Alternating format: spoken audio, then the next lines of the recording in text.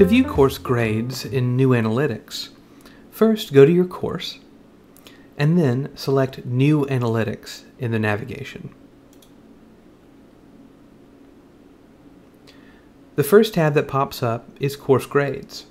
Here you can see the course average in blue for each of your assignments.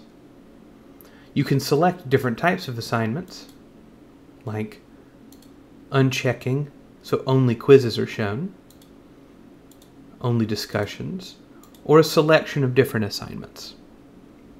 You can even see an individual student scores by finding that student, selecting their name in the drop-down menu, and you can see how they placed in accordance with the course average. You can also send messages to students using different criteria. You can download New Analytics as a CSV, or you can look at this chart as a data table or display shapes on the chart.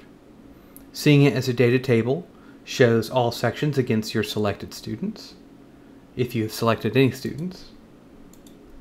And displaying shapes will show different shapes depending on the student or class average, letting you easily identify which one is which.